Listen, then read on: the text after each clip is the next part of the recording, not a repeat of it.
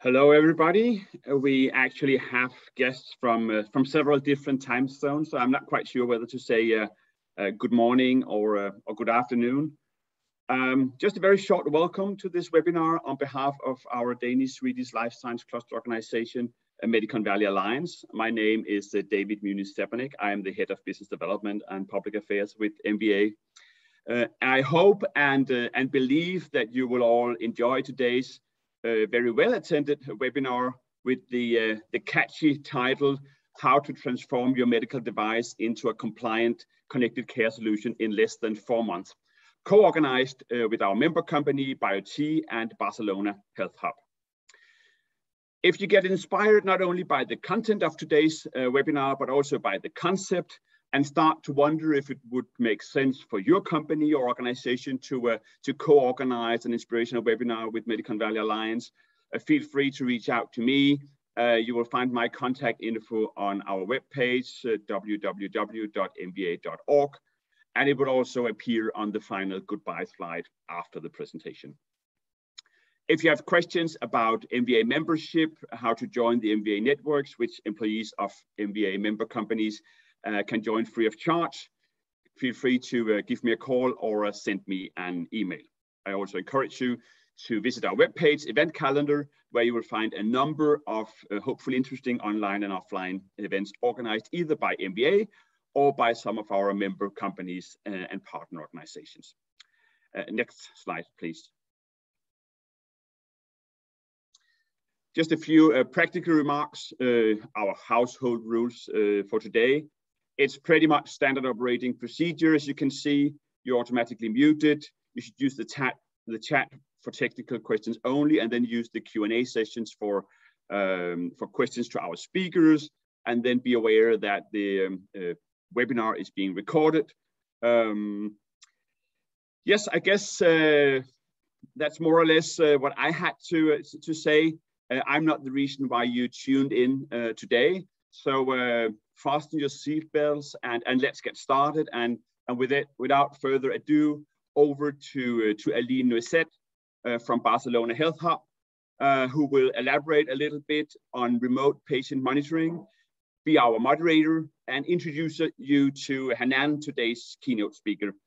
Aline, the floor, or in this case, the screen, is yours. Thank you very much, David, and good morning, everybody. So it's a pleasure to be here. So my name is Aline, and I'm the Chief International Officer of Barcelona Health Hub. So for those of you who don't know Barcelona Health Hub, we are a digital health hub based in Barcelona with international presence, and we bring together the different actors of the digital health ecosystem. And the goal is really to create synergies between the different members to advance healthcare. And we do this through events like those, like we call them BHHSeries in our case. We do them every month around different topics related to digital health with and for our members, and also some guests from around the world. And so today we're really thrilled to be co-organizing that event together with Medicon Valley Alliance in collaboration with BioT. Next slide. So today we'll cover a very important and critical topic, and very happy to see that there was so much interest from your side. So we will talk about how we can transform your medical device into a compliant connected care solution in less than 4 months. Next one. So the agenda of the day. So we're going to talk about first the importance of moving the care from the hospital to the home through that remote care, the challenges that are going together with medical device companies. We will cover the big dilemma, like is it better to buy or to build a medical grade IoT platform? We'll also comment on the benefits of having an off-the-shelf Internet of Medical Things platforms. And we will share some tips, expert tips on how to choose the best platform. Next. So why is that topic important? So remote patient monitoring, that we've been talking about that even more those past months. They use digital technologies to collect different sorts of data from individuals. So that can be like different vital signs, blood pressure, oxygen levels, etc. And why is that important? So that can really help to reduce the hospitalizations, to reduce the time spent at the hospital, the admissions, can also help to have a better overview of a patient's health, like having those data over a period of time. And it can really help the people to actually stay at home and not be at the hospital. So freeing also the hospitals. And also keep in mind that remote patient monitoring is a huge cost and time saver for both the hospital and the patients. Next slide. Yeah, thank you. So we're here today with Anand for BioT. So why does it make sense to have them here with us today? So BioT is a fully integrated remote patient monitoring solutions. And so today, if you want to use such a solution, you don't have to build it from scratch. You can actually use one that's already on the market, and that's what BioT does. They offer off-the-shelf Internet of Medical Things platform. And on the other side, for the providers of medical device solutions, it's a way to quickly and seamlessly integrate into such platform to offer remote patient monitoring. So without further ado, I would like to introduce our speaker today. We'll tell you more about the topic. So Anand, floor is yours. Thank you very much. And first of all, thank you, Medicon Valley Alliance, and thank you, Barcelona Health Hub, for organizing this wonderful event. Thank you, David. Thank you, Aline. Thank you, Nicole. Thank you, Sophia, the people in the background who worked hard until this second. And I guess it's up to me to deliver further on. So I'm glad to be here, and I hope to share as much knowledge as possible with all of you. I think we can all agree that healthcare cannot be provided the way it's been provided until nowadays. Corona accelerated that. Patients have to stay at home. Patients prefer to stay at home. Patients heal better when they stay at home and they're not coming to the hospital. But how do you do that? How do you bridge the gap from a medical device that was intended to use by a physician, a nurse in the hospital, and suddenly it has to be used by a patient at home? So we'll discuss all these points.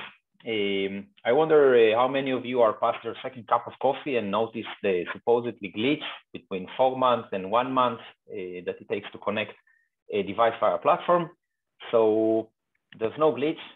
Technology advances. We at BioT are tirelessly working in order to improve our platform and shorten our partners' time to market, which is actually less than 1 month. But let's be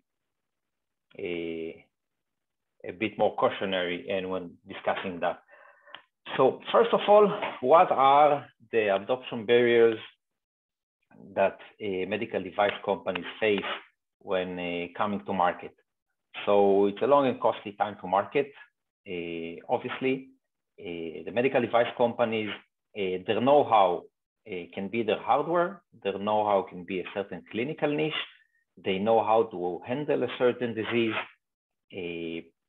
but there are a lot of things that are outside of this domain that they need to pay attention when moving to a remote care or remote monitoring solution. And here we go to the new healthcare world of digital health solution and healthcare data. So it has to be compliant with data privacy rules that keep changing, and they are different between country to country. Connected devices pose a threat to cybersecurity. Hackers can and like breaching end devices, and then, you know, from the end device, they can roll into larger databases and cause a bigger mess and catastrophes. And all this data that is being collected, so there's a big gap between collecting the data and then you need to process it, you need to make sense out of it, and you need to generate actionable insights on top of that. That's a completely different ballgame, and medical device companies don't necessarily know or knew how to do that. And when we move to the actual usability of a home device or a wearable device, there is limited adherence of patients. Patients, it's a sort of a paradigm, but they don't like to take care of themselves. And suddenly they have to do that, and they have a machine in hand. They don't necessarily know 100% how to operate it. They have no nursing background, no medical background. They're just patients. Somebody gave them a machine, explained a little bit in the hospital or in the clinic how to use it. And now they sit at home looking at it and kind of trying to figure out, what do I have to do with it? And all these reasons cause them to adhere less to treatment, deteriorate, and this is not what we're trying to achieve. There is a continuous need to invest in developing tools to comply with regulations. As I mentioned earlier, and we'll see it in more detail, regulations change. In a nutshell, it used to be a HIPAA and GDPR world, but GDPR is general guidelines for European countries, and each European country does things differently. So suddenly you need to comply to the Italian regulation, the German regulation, the French regulation, because they do things slightly different. And HIPAA used to be a whole US regulation, but then California a year ago decided that they want to treat patients' data differently, more cautiously. And some states thought, well, that's a good idea. And some thought, okay, well, let's do partially what California does. And now it's a state-by-state policy that you need to comply with, and it's not just HIPAA. And then integration with existing health information systems. If any of you try to integrate with a single electronic medical record at a single hospital, you know what I mean. And if you try the same EMR system in a neighboring hospital, then not all EMRs are alike. And these are very big things to consider. So that brings us to the big dilemma of medical devices. Do we build a platform to serve this purpose, or do we buy one off the shelf? Hopefully, we'll have an answer at the end of this webinar. So the complexity and the cost and the time that it takes to develop or to evolve from a medical device to a connected care solution. So there are a few steps that are required. And the first stop in our journey is a medical grade IoT cloud. IoT, Internet of Things, is by no means even closer to IOMT, Internet of Medical Things. And this is for a very good reason. We're dealing with healthcare provider organizations on one side. We're dealing with patients' data on the other side. It's heavily regulated. Consumer data is one thing, but patients' data is another thing. You cannot delete your health history as if it was a credit card and get a new one. Your personal health history is your personal health history, and it should be highly regulated and highly guarded for a very good reason. Now, you want to connect your devices. How do you do it? I mean, there are plenty of options and protocols out there. Do you do it with a SIM card, via Wi-Fi, Bluetooth, 5G? A lot of things to consider. And there are a lot of infrastructures containing thousands of relevant microservices and processes that you need to know about and choose how and which and where. And these are a lot of decisions, and they are very complicated. Second stop, cybersecurity, data privacy. Cybersecurity is an evolving threat. It's not like a one touch and go. You cannot protect yourself and say, okay, I'm protected forever, because it's like the old Cold War. They bring more threats, and then the good guys bring higher firewalls or better tools to detect those threats and shoot them off your networks. So it's an ongoing process that has to be continuously be updated, and it's not necessarily the know-how of your company, because cybersecurity has nothing to do, or had nothing to do until very recently, with medical devices.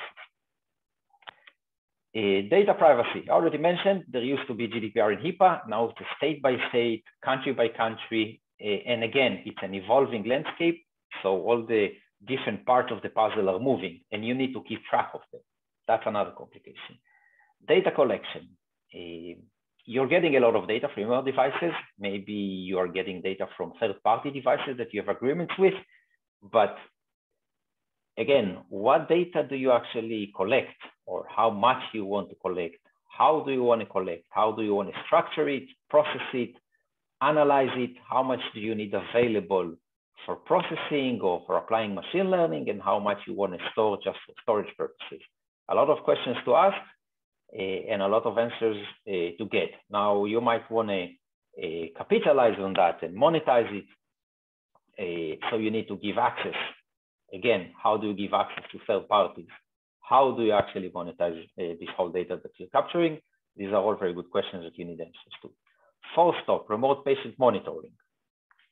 So until this stop, you were just connecting, protecting, and building your database or data lake over the cloud and kind of making sense of things. And now you're facing a patient.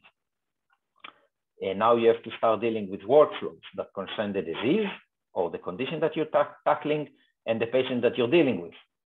How do you contact the patient? Which methodology you're using? Are you using notifications on the smartphone? Are you using an SMS? Are you using an email? When do you do that? How do you do that? And what exactly do you communicate? Which alerts do you want in place? Do you want alerts that are connected to telemetry or alerts that are connected to the clock? At 8 a.m., you want to tell him good morning, don't forget to take your pill. But maybe at 10 a.m., you want to tell him good morning again, you forgot to take your pill, or you forgot to do your rehabilitation treatment, you forgot to do what you're supposed to do with the device. So a lot of things that you need to ask yourself how and when and which methodology you want to do that. Now imagine incorporating all these workflows also with the healthcare provider setup, because you're not dealing only with the patient, you're dealing with the healthcare provider that is supposed to provide remote care or remote monitoring with your device to the patient in the city or outside of the city, but not in the end of the hallway. You cannot send a nurse to see what's happening with that person. And then we're talking about personal patient engagement. How do you engage? How do you make the patient adhere to the treatment? Or how do you even know that the patient is using the device properly or adhering to his treatment? And how do you know that he's doing it on time? And what do you do when it doesn't happen?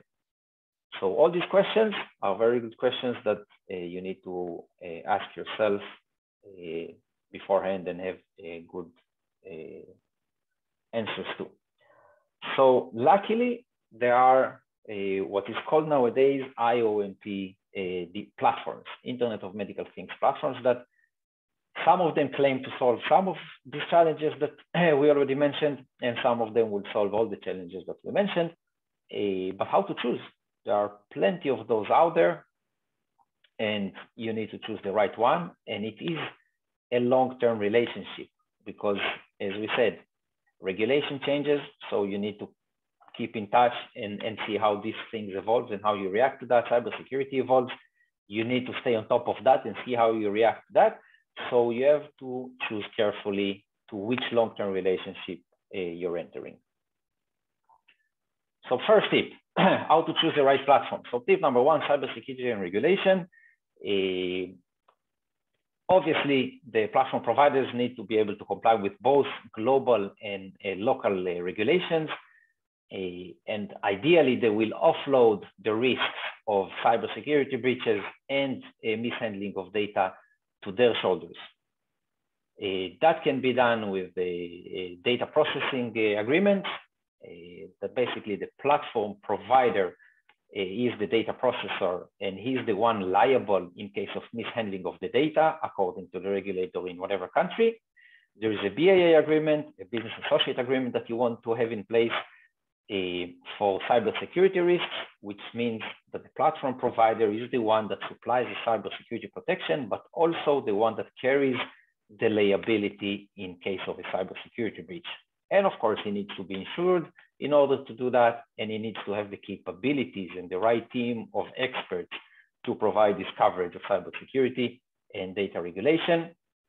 You're developing medical devices, so you want to have the development history files when you're applying to CE or to the FDA, to the regulator. So these partners should be able to provide those files to you in a very transparent manner. So there is less work to do when you're applying for FDA or CE. One last thing, patient engagement solutions play a crucial role. So it's beyond cybersecurity, it's beyond connectivity, and it's beyond data privacy. So check if the platform provider can help you already with patient engagement solutions. Second tip, collaboration. As we said, the solution has to fit in with the patient but it has to fit in with the caregiver, and it has to seamlessly integrate with clinical pathways that are already in place, that start sometimes from the hospital and sometimes with the same device next to the bed or a wearable in the hospital, and then it follows the patient outside to his home. So you need to be able to integrate, and ideally your IoT platform partner of choice will be able to help you doing that, ensuring that the in-home treatment is as effective as in the hospital, making sure that the patient understands the protocols and the prescribed regimes. It can be taking a pill, injecting something, or just applying a certain therapy, or taking an ultrasound in his hand and sending the video or the pictures over the cloud for assessment at the hospital. You need to make sure that these things are in place. You want to be able to allow the healthcare provider to quickly respond to abnormal events on the clinical side, and you want to be able as a manufacturer to respond to abnormal events on the device side. So if there is a malfunction, you need to be able to solve it quickly, ideally from remote via the cloud, but in some cases you might want to send either a nurse for a very serious situation clinically, or a technician for a very serious case or a malfunction with the device. Many diseases or conditions can be modified or reversed through behavioral change. So you want to emphasize this behavioral change by engaging better, controlling or monitoring the adherence of the patient, and intervening when he goes off track. So if he's missed one treatment, maybe you send them a reminder. Good afternoon. We see that you haven't used the device in the morning. And maybe you want to send them a questionnaire asking them, why didn't you use the device in the morning, in order to study the root cause of this specific patient, why he's not using the device properly, so you can offer him a better help. But let's say he's not using the device for the whole week. So I think the physician in charge or the nurse that is monitoring needs to get a notification or an email or a text message. Listen, this patient is not using the device. He hasn't used it for a week. Check what's happening. Give him a call, knock on his door, send an ambulance. These things have to be in place. Data ownership. So a lot of data is being captured, and a lot of data is being stored. It can be from your device. It can be from questionnaires that you send to these patients. It can be third-party applications or third-party devices that you have agreements with. Who owns this data? Ideally you, because you generated the data, you're collecting the data, and maybe you're even training machine learning algorithms on top of this data to generate insights both to patients and to the physicians in charge, or to the nurses in charge on monitoring these patients. So it becomes your intellectual property, it becomes your know-how, it becomes your value added to the whole ecosystem. Now, if you don't control this data, and if you legally don't own this data, then someone can just take it away from you. And then all the work, all the IP, all the machine learning, all the insights that you generated, basically, all your property becomes someone else's property. So they say that data is the new oil. So why give your new oil to someone else for free? Now, there are platforms out there that seem cheap to begin with, very low cost of onboarding and start working with them, but the data side is tricky. So read the small letters in the contracts and make sure that your data stays your data. And if whatever happens and you chose to change platforms or migrate to another place, your data stays with you, your IP stays with you, your algorithm stays with you, because otherwise you just build a business over something that you're going to give away to someone else.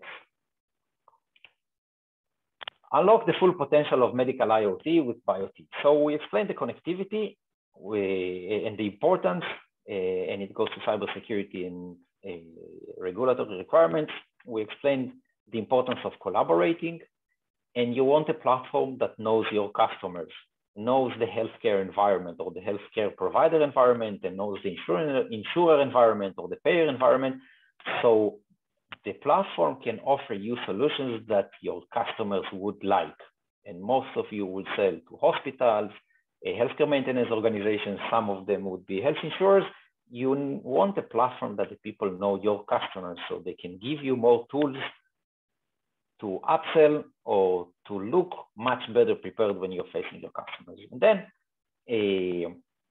predict, apply machine learning by yourself or by a third party that specializes in machine learning, allowing you to extract more insights from the data collected and give more value to the whole ecosystem, both to the healthcare provider, maybe preventive data, or according to the data we collected and analyzed, we see that this patient is deteriorating. So you need to do something, send an ambulance, send a nurse, see what's happening with him. Or we see that in the last week, his blood pressure is much higher. There's an alert, somebody needs to do something, or maybe just send a notification to the patient telling him, we've noticed that you're under more stress today. Please sit down, drink a cup of water, and wait for the cavalry to arrive. And it may solve a lot of issues and a lot of things. So what I'm saying, you want to go beyond connectivity into collaboration and into data generation and immediate or real-time or near real-time insights in order to give more value to the patients, to the healthcare providers, and to the whole ecosystem. So as I mentioned at the beginning, you want to reduce time to market, and you want to reduce the time to build a connected, collaborative and care solution. And it can be reduced from 1 year or more than a year to 1 month. As I mentioned earlier, it can be even reduced to less than 1 month. And our Gen 2, which will be released in a month, has the ability to do that faster. Now, you want to have this solution out of the box. You want a no-code platform as a service environment in order to make your life simpler without having to code a lot of codes and without having to deal with different types of communication protocols, development kits, APIs, and everything that comes with it. You want a platform that already has out of the box a manufacturer portal that lets you see the data that you're allowed to see, aggregated data, anonymized data, for you to bring your own algorithms or develop your own algorithms, but also has an out of the box clinician portal or healthcare provider portal that your customer can get identifiable data, assign his assets to patients, to the clinical teams, and run with it without having to configure too many things by themselves and without you having to code too many things by yourselves. Now, BioT offers that. And we can see the non-code environment. So it's a drag and drop modular templates and algorithms plug-in. So you can, there are already healthcare workflows, but you can adjust them to disease you're tackling or the workflow of interest, either by the manufacturer or by the healthcare provider. Code-free, no development, drag and drop to customize the interface to your needs. And it can be needs on the organizational side. You want to update all the devices that are in France because you have a language update, or you want to update all the devices with a certain customer because maybe you want to change the front end, or maybe you want to put the provider's logo, or maybe you just want to give him a certain upgrade. So you need to manage all that, and you have to have the hierarchies in place. So the hierarchies already exist. Maybe you want, and maybe your commercial model is to work via distributors. So you have a distributor for North America or a distributor for Brazil, and you want the distributor to have certain rights to manage all the assets that he's selling in Brazil or in the designated territory. So all these hierarchies already exist. You don't need to code from scratch and build from scratch. You just have to drag and drop and customize it to your needs as you go. You can plug in your algorithms at every point. We supply APIs, and basically you can run your business the way you want to run your business on an existing vehicle, a robust vehicle. This platform is already running for a couple of years, supporting hundreds of thousands of connected devices of different customers, different regions all over the world. And you basically, the day you start is the day you start. You don't have to wait a few months or a year until you can get going. You can instantly integrate with electronic health records, BI systems, data research tools, and operation tools. It's all via plugins. So again, you don't need to bother about that. On devices, use cases. I'm sure that in the audience, we have some people interested in different types of use cases, but we can count on patient outcomes, physician follow-up, emergency management, adherence tracking and adherence improvement, safety, post-market clinical follow-up, efficacy analysis, patient engagement, pharmacovigilance, real-time side effects monitoring or near real-time side effects monitoring with a simple questionnaire. How do you feel this morning after you use the device? How do you feel this morning after you took the pill? Any adverse events? And if the patient says, yes, I have an headache, then please rate the headache between 0 to 10. Now, this headache, or the importance of real-time feedback, if the patient has a headache, but is going to meet the nurse or the physician that is in charge of the clinical trial once a month or twice a month, he's not going to remember this headache, but this headache is important. So when it's real-time, they remember it and they can quantify the pain. If it's not real-time, they don't remember it, and there's no chance they would be able to quantify the pain. Revenue, remote patient monitoring. More and more payers are, and of course, Corona accelerated this issue. They understand that patients heal better in their natural environment, eating their own food, staying at home. So, and they understand that it's much cheaper to have a patient at home than to have a patient in the hospital, not to mention less complication,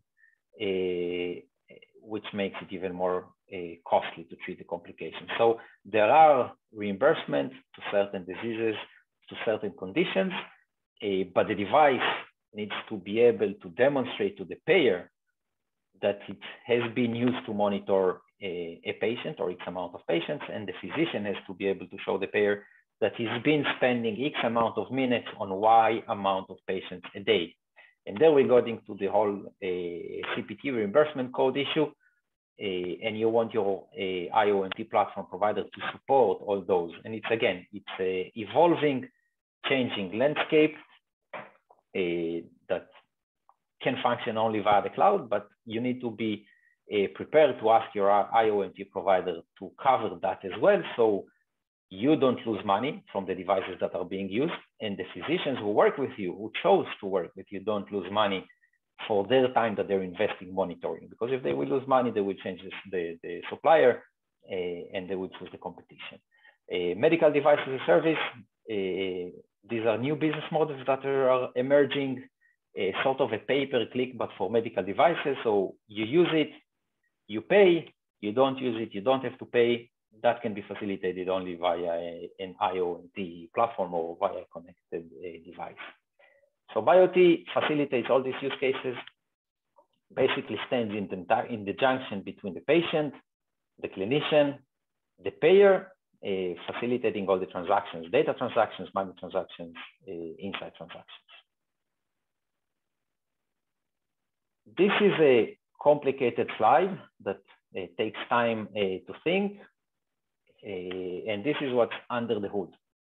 That's a platform with a wide plethora of features needed for a successful remote care or remote monitoring device or solution. A platform that keeps evolving to your future needs with more and more features in the pipeline. You own the SDKs, you own the APIs and the full code of the system, allowing you to further customize the system on your own to your needs.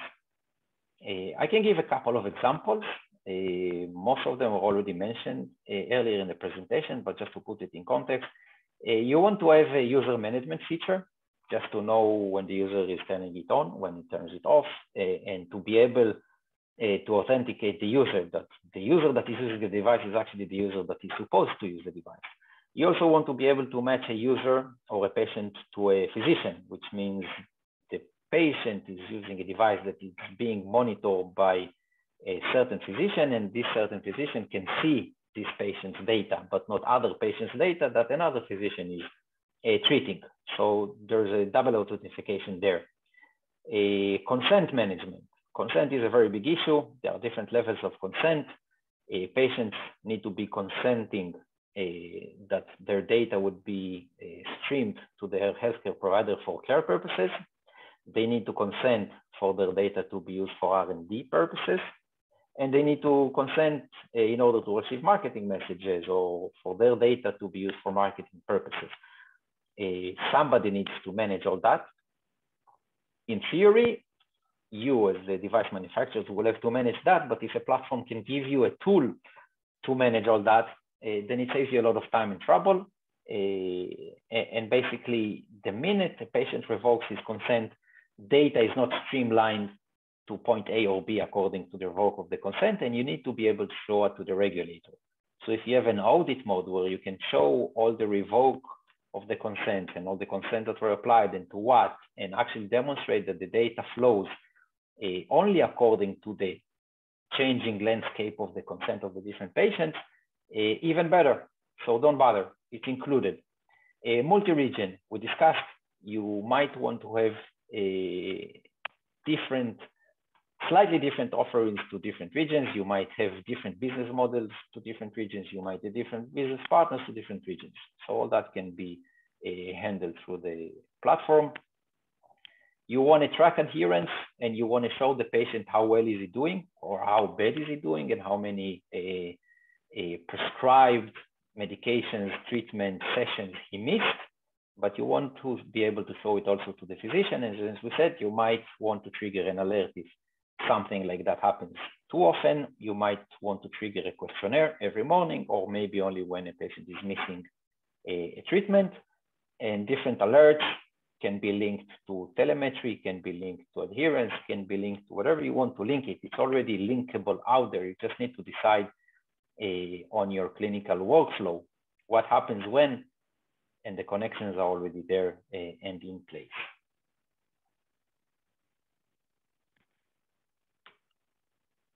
So build versus buy.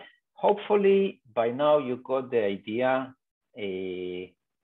what it means to build such a platform and what it means to buy and what you need to emphasize and to ask when buying such a platform in order to make sure you partner long-term with the right partner that gives you the solutions you need and give you also evolving coverage, evolving solutions, and more features and microservices on top of the cloud, not for your needs right now, because you know what's happening right now and you know your plans, but you don't know how the future is going to evolve and how a certain disease is going to happen and how it will evolve. And you want to be flexible enough to develop new things in the future. So make sure this thing is in place. Of course, building means also hiring the right people to build it. You might already have them, but if you don't have them, then you might want to, so you have to hire them, you have to train them, and you have to pay them while you train them. So until they become productive, and then you have to run some QA, debug, release a version, release a patch, QA again, debug again. These are not never-ending cycles, but very long cycles that prevent you from getting to market according to your wishful thinking and your business plan. At the end of the day, BioT solves the complexities, solves the headaches of the things that you don't want to deal with, allowing you to focus on the disease, on the hardware, on your device, spending time in front of your patients, the physicians that work with you, to understand their needs, their troubles, their pains in order to solve them. So privacy risks, cybersecurity risks, by contract, DPA, BAA, we touched this earlier, we take upon ourselves, we are liable in that case and not you as a partner or collaborator of BioT, saving 90% of time and cost to market because you don't have to develop things, cutting operational costs and DevOps and everything that goes with it. And you can already plug into remote care and patient engagement workflows.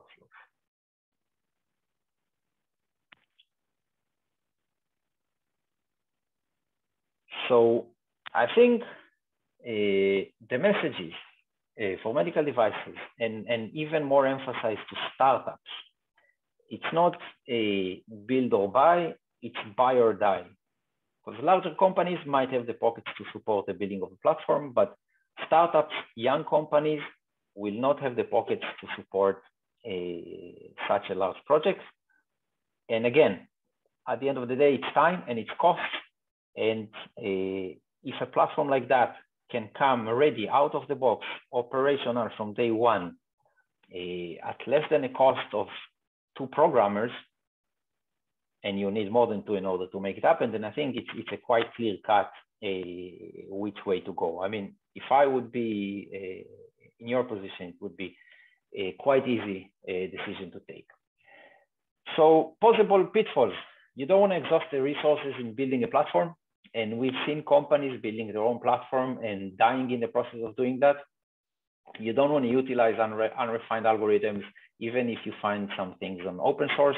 You want to make sure that they're validated, they work, and you don't want to lose time on downtime or apologizing to your customers after you supply the device and suddenly you have a problem in the platform. And you don't want to introduce unnecessary risks. You want to offload risks, put it in the hands of people, companies, partners who know how to handle it, and move on, not risk-free, but with a lower level of risk. You don't want to lose your focus. You want to focus, again, on managing the patients, the healthcare providers, and the disease, the workflow, the clinical workflow. And you don't want to lose the trust of customers. Once you started working and suddenly you have downtime because of problems in the platform, some connectivity or cybersecurity issues, then you're going to lose your face, you're going to lose customers, you're going to lose trust, and it's very hard to renew trust once you lost it. You don't want to miss on adoption because you are lacking patient engagement tools or patient adherence tracking and activating tools. So better have something in place that is already doing that for you or allows you to mold it to your needs, but it's already there. They chose to buy. So among our customers, our US-based customers, Israeli-based customers, big customers, NASDAQ-traded customers, multinational companies, as well as startups, even early-stage startups. We know how to accommodate companies who are not generating revenues yet or are at clinical trials or even before clinical trials. We find creative ways on the business side or on the commercial side to accommodate to their needs at the point in time that they are. And it can be an early point in time, and we find ways of collaborating with them. Q&A. How do we, Aline, we run it through you, right? Anand, thank you very much. We have a few questions from the audience. So the question, how do you handle governance? Governance. So I mentioned the audit microservice. So first of all, in terms of data handling, BioT is responsible for these things and liable for these things. In case the audit or the regulator wants to audit and see these things, then we have the microservice in place in order to be transparent towards the regulator and show him everything that is done, been done, and how it was done. So again, responsibility is on BioT on behalf of the company that is working with us. Thank you, Anand. So we have another question. So just read the short intro. Along with the medical compliance certified boards and modules, we also need to be careful about the development of control software that is responsible for the data acquisition and processing. Question, to be a certified medical device, is there some standards that should be adapted for the overall device software? Okay, complicated question. I hope I got it right. But when you're developing a medical device, of course, there are multiple standards that you need to stand on. And when you're using a platform, an IOMP platform in order to do so, then everything that is related to that platform, the platform itself is not regulated because it doesn't have a use case. It's not used for treating diabetes or something like that, the platform itself. But the device, yes, it has a specific use, it is regulated. And we as a platform provider provide all the design history files in order to apply for the FDA or for the CE regulatory approval. But it's together with the intended use of the whole system, where BioT is the backend or the backbone of it. By itself, BioT is not CE regulated or FDA regulated. Thanks, Anand. So remind you that if you have more questions, you can drop them in the chat. So one more here. In case of field issues, how is the traceability managed from medical device firmware to BioT to further layers, if any? Okay, questions are getting more and more complicated. So I'll answer it from a different angle. We have a FOTA microservice, firmware updates over the air. And what it does, it allows companies to update the firmware and also as a fail-proof mechanism, they can save the last version while they update the next version. It can work as a push or a pull, depending on the device and the methodology of their choice. A log is being kept. So again, there is traceability, there is transparency, and a given a medical device manufacturer that is using the BioT platform can have a log of all the different firmware updates, when they happened, how it happened, in which region of the world it happened, and if needed, you can always go back and revisit those. BioT is the channel. So the update is being transferred and implemented in the end device. But the responsibility for the update obviously is with the device manufacturer. He knows what he wants to update, he knows what he wants to change. Traceability is there, fully traceable, fully transparent. Okay, so we got another question. I'm concerned about devices, IT, and cybersecurity and the constant evolving threats. How do you deal with it? Okay, thank you. Good question. So it's a real concern. We get that question a lot, and it's an evolving concern. As I mentioned throughout the presentation, it's not a touch and go. You can't say, okay, I'm bulletproof for cybersecurity, and I'm bulletproof in terms of IT or data regulations. Yes, you are at the moment, but these things are evolving and somebody needs to keep track of that. BioT does that for you. We have a super expert cybersecurity team, and we have experts in regulations, and their job is to keep track with all the threats, keep track with all the regulation changes, and do the modifications necessary in the platform in behalf of our partners. More than that, we hire third parties to conduct penetration tests and attacks on our platform just to make sure that we do provide the best and the latest protection needed for the platform. And then if the platform is protected, it means all the devices of our partners that are connected through the device are protected as well. Okay, one more question. What exactly is the meaning of patient engagement solution? Could you give some examples? So patient engagement.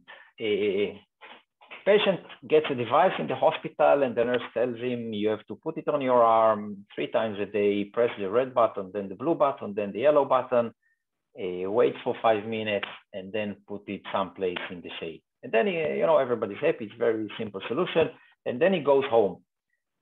And then it's a black box. We don't know how he's using it. We don't know if he's using it. And if he's using it wrong, it's a problem to help him. So you want to engage with the patient, and you want to monitor not only the disease or the condition that he's having, you want to monitor the proper use, that he actually put it where he was told to put it, and he pressed the yellow button, then the red button, then the blue button, probably a mixed sequence, but that's what happens to patients the minute they finish the explanation at the hospital. And you want to make sure that things are working the way they're supposed to work. So you engage with the patient. You send him notifications via the companion app, or maybe there's a screen on the device. Ask him how is he doing. Is it difficult? Is it complicated? How was the first use? How was the second use? How is he feeling after the first time he used it? And you can go on and on with more questions and interact with the patient and ask them, okay, what did you find difficult? Maybe the colors are not clear. Maybe the buttons are too small. Maybe he can't really read what's written on the screen because the fonts are too small, too big, too strange, whatever. And this kind of interaction is what helps you engage with the patient, keep him engaged in his treatment. And at the end of the day, it also relates to adherence. He feels there's somebody taking care of him, although there's no one, there's just a device. But that's the gap that healthcare has to bridge from nurses that keep visiting patients in beds in hospitals, and then devices that can do a lot of that work for the patient with the nurses or the physician monitoring from their offices or from the hospital, and the patient is at home. So that's what we call patient engagement or patient engagement solution. The human part of the device, the human interaction that is missing because he's not in the hospital and he's not meeting the nurse every time she brings breakfast. Okay, we have time for a few more questions, right? Do you also support novel technology that is in stage of observatory clinical studies, a novel device for cardiovascular disease that needs to pass the FDA approval? Is there a way to discuss future collaborations even at this stage? Yes, some of our customers are early stage. They are approaching clinical trials, and it actually makes sense to approach clinical trials with a connected device rather than a non-connected device, because then a lot of the data transactions related to the clinical trials can be managed from remote, and you don't have to send a nurse twice a week to these patients or bring the patients and have them commute with public transportation or their own cars to the hospital twice a week. So yes, we have partners that we've partnered with, and they are running the clinical trials already with connected devices on top of our platform. And as I mentioned earlier, from the business side, we're flexible on the commercial side to help any company at any stage, even early stage, to start working with a connected device. Even better if they're before clinical trials, better for them because it's going to save them a lot of time and money already at clinical trials. And as I mentioned, it's a long-term relationship, and we believe in long-term relationships. It's not a touch and go. There is an ongoing evolution of the medical device manufacturer or the digital health solution provider and BioT together. They grow alone, they grow together, and there are more synergies obviously along the way. We can then help them scale once they go to different countries, the regulation changes, the language changes, a lot of things change, and we can help them grow all along their path.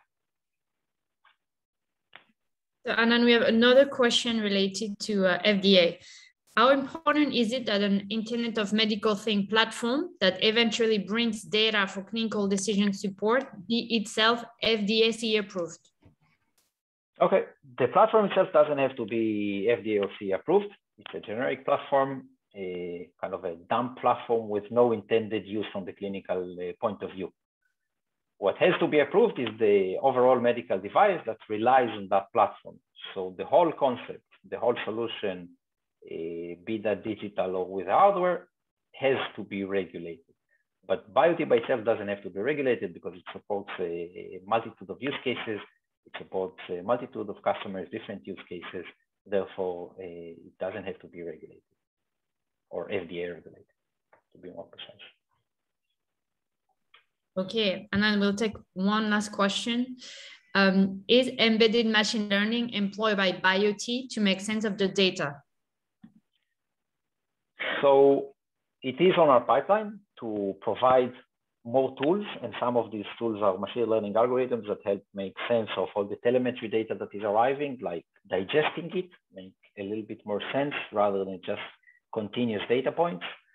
So it's in our pipeline, but companies don't have to wait for us.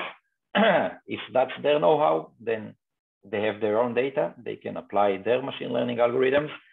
And if they want to contract a third party that specializes in data analytics or data science in that regard, then we'll provide the APIs. Third party will have access to the data of that medical device manufacturer, and then we'll be in charge of shipping the insights to whoever the device manufacturer wants to send the insights to, patients or caregiver. But obviously, that's where the market is going. Data alone doesn't make a lot of sense. Machine learning helps to make more sense in that. Fantastic. Well, Anand, thank you so much for that presentation today. It was really, really great, really, really insightful. Yes, people can get in touch with you if they want more information or really sure. talk about their personal cases. Yeah.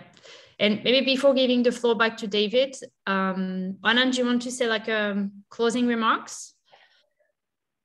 The door is open for questions, not only for business. If you have a question regarding where you are and where you want to be and what's the best way or the most efficient way of getting from your point A to your point B, we're happy to talk. We don't charge for talking, and we like talking. So be my guest, send an email or find us on the internet, any means possible. Perfect. Thank you. Thank you, Anand. Thank you very much. So before giving the floor back to David, just two small words from my side. So Barcelona Health Hub will be back in November for our next BHHSeries. All the information on barcelonahealthhub.com. But in the meantime, we have two important events coming up. Next week, on the 28th, 4 p.m. CT, we have our annual eHealth Investment Forum. So 10 startups in AI in healthcare will pitch in front of investors. So you can follow that event live. And then 28th of October, a month later, we have our annual event, Barcelona event, so the BHH Summit. And the topic this year is the patient journey of the future. So very exciting topic. We will talk about patient remote monitoring, like we talk about today, and more things like liquid hospital, data, the patient journey, like healthy patient, chronic patients, etc. So you can find more information on bhhsummit.com, and you can book your free ticket there to attend the event. So thank you very much for being here today. And David, I give you the floor back. Thank you very much, Aline. And then it's just for me to say goodbye and hopefully see you later on behalf of Medicon Valley Alliance. I hope and truly believe it's been a time well spent and that you have appetite for more MBA events, but also more Barcelona Health Hub events and more BioT events in the future. And as mentioned earlier, feel free to reach out to me if you want to know more about this and other Medicon Valley Alliance event concepts. A big thank to you, Aline, and you, Hanan, and of course also my own team, MEA team, who together made this webinar possible. And I guess with that said, I think we have reached our destination, so to speak, and I will conclude this inspirational webinar and take care out there.